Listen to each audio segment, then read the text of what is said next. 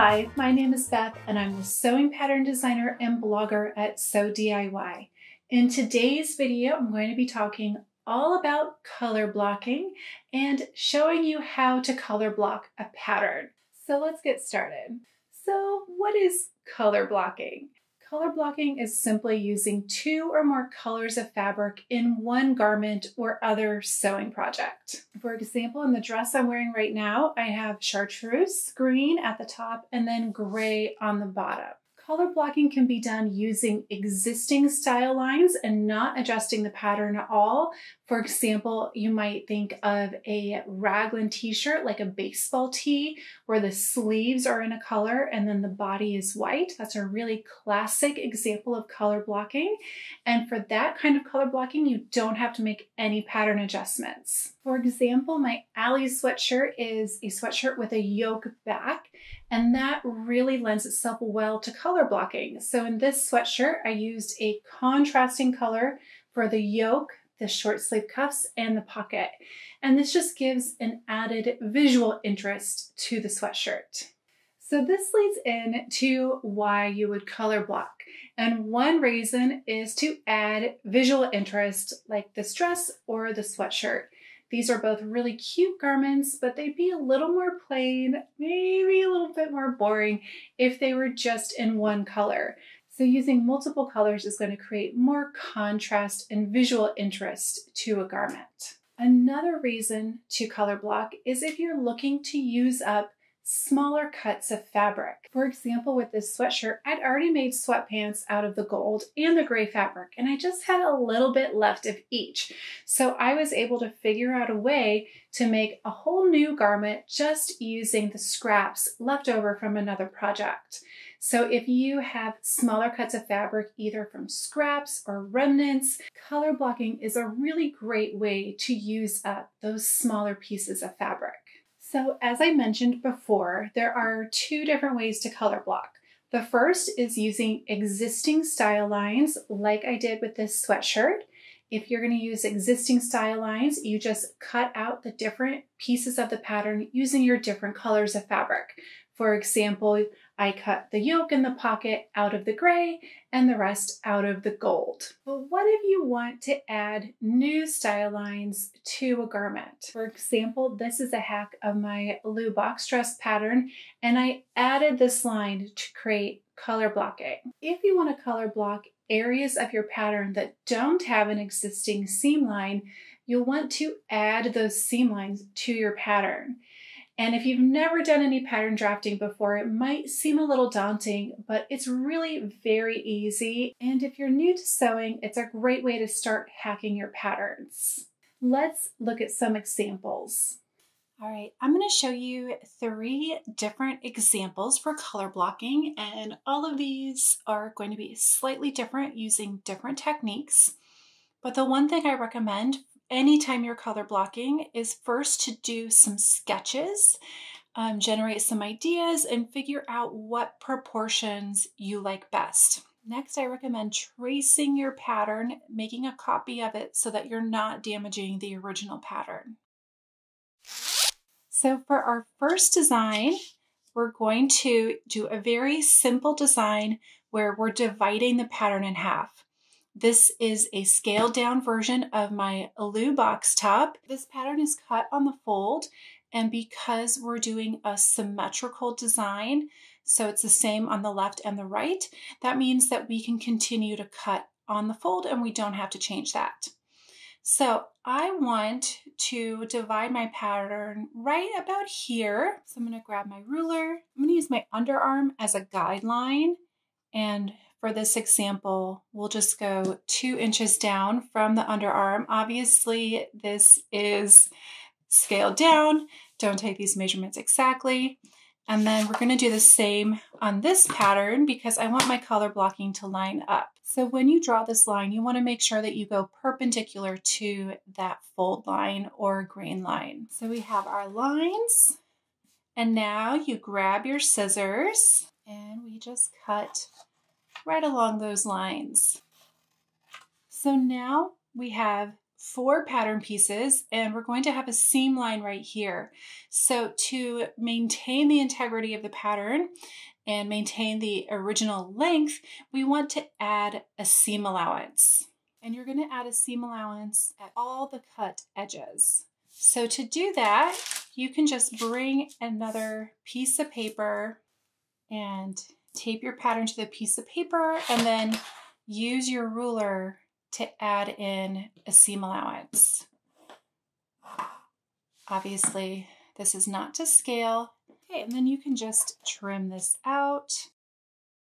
And we'll do the same thing for all of the pattern pieces. So here are 4 new pattern pieces. Just to recap, we cut along this initial line and then added a seam allowance to every cut edge.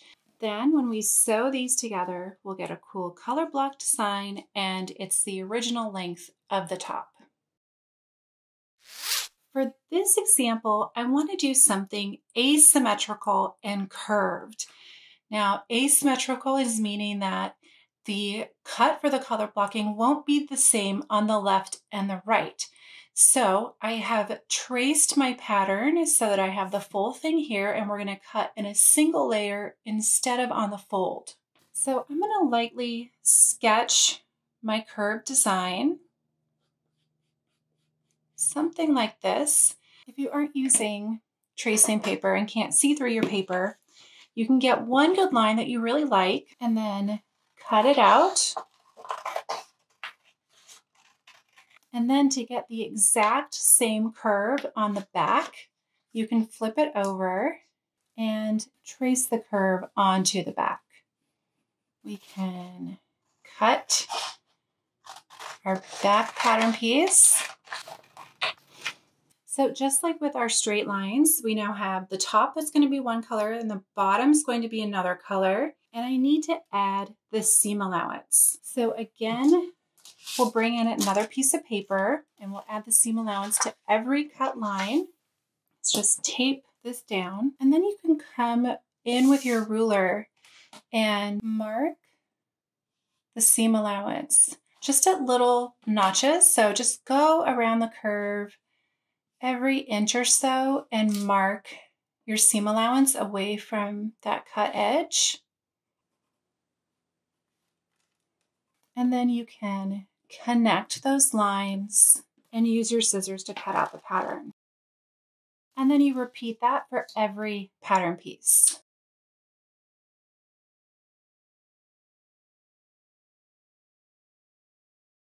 So here are all our pattern pieces with the seam allowances added.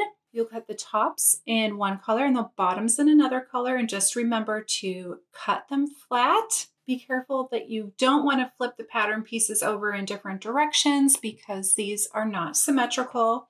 And also when you're sewing, remember that these cut edges of the fabric don't have the same length and they're not going to match up exactly. So it's really that seam line where you're stitching that is going to be matched up exactly because we cut these pieces apart and we know that they are the same length. You can also add notches to your pattern to help you line everything up when stitching.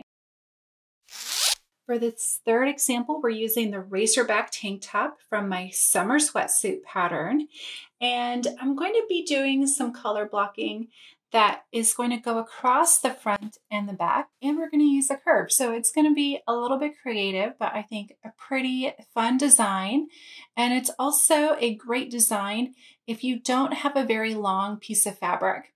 So we're going to be doing the straps and this top of the racerback in one color and then the bottom of the shirts in another. So a smaller piece of fabric can be used for the bottom of the tank top, and then just scraps can be used for the straps. So first I'm going to draw a line just going like this. This is a symmetrical design, so I'm going to cut everything on the fold, and that'll make it easier to make sure that it looks the same on the left and the right. Then I'm going to draw a curved line right here. You could use a compass to do this to make sure you have a nice smooth line, or just grab some sort of round object and trace it. So now we cut along here, just like with the other examples, we want to add seam allowance to these cut lines. So let's go ahead and do that.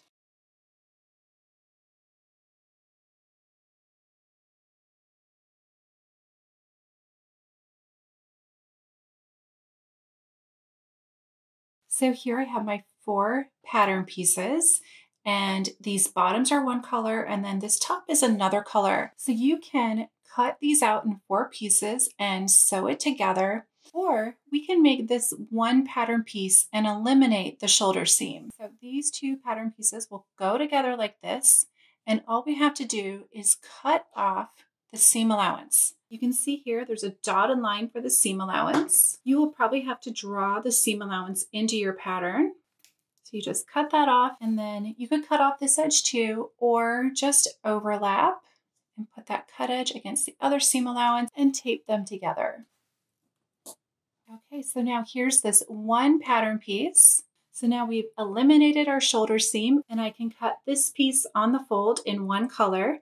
And then for the front and back bodies, I will cut one piece on the fold in our second color. Before we end, I want to share a few tips for color blocking your sewing projects. First tip is to sketch the design before you alter your pattern or cut out your fabric. I recommend taking the line drawing from your pattern and sketching the new color blocking style lines on it. You can even use colored pencils or markers to color in the different colors and get an idea of how it's going to look after it's sewn. It's really amazing how different placements of the style lines will really change how the garment looks. So it's something that I really recommend planning out before you cut your fabric or your pattern. Number 2, don't forget to add the seam allowance onto your cut lines. I know it's super easy when you're just going along and you cut a line right through your pattern to then cut your fabric right there. But it is important if you're going to be maintaining the integrity of the pattern, and especially if you're making dramatic changes like an angled line, it's really important to add the seam allowance back anywhere you've cut through the pattern.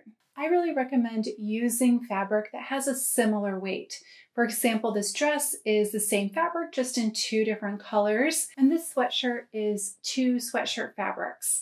One is a little bit lighter than the other, but they're pretty similar. It's especially important to use 2 fabrics that are a similar weight, because those different weights of fabric are really going to behave differently. The exception would be if you're making something like a blouse with a peplum.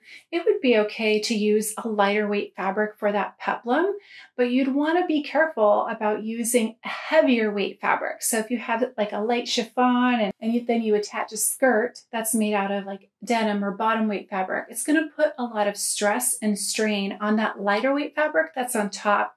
So just be careful about that. There are cases when you can successfully combine them, but do think about how gravity is going to affect the fabric when you're combining 2 fabrics that are different. Along those lines, it's a really good idea to choose 2 fabrics that you can wash in the same manner. So, you don't want to have one fabric that's dry clean only and then another one that can go in the washing machine, because if you then throw it in the washing machine, it might fall apart. So just something to be aware of. Think about how you're going to be washing this garment later, and the easiest thing is going to be if you use 2 fabrics that can be handled the same way. My last tip is avoid putting new seam lines that end where a bunch of other seams join up. For example, if I created a new style line that goes right into this armpit, I'm going to get a lot of seam allowance bulk right here, and that might be uncomfortable, and it also might be hard to sew. So just be a little bit careful with that. If you want to have a line that goes and ends up here, consider ending that line above the seam line or below it, just so that you avoid kind of all the seam lines crashing together and being really difficult to sew and being really bulky. Well, I hope that you enjoyed this video. Color blocking is a really fun way to bring personal style and a little bit of pizzazz to your handmade garments. And it's a great way to use up those smaller cuts of fabric, which is sustainable and something that I always love to consider when I'm sewing. If you want more ideas for how to use your scrap fabric, I have a PDF with 101 ideas for using your fabric scraps, and you can get it for free when you sign up for my newsletter. There's a link to sign up down in the show notes. If you haven't already, I'd be so honored if you hit the like and subscribe button. And if you want to support this free content, you can buy me a coffee or visit the pattern shop. All the links are down in the show notes. And of course, let me know if you have any questions down in the comments. Happy sewing!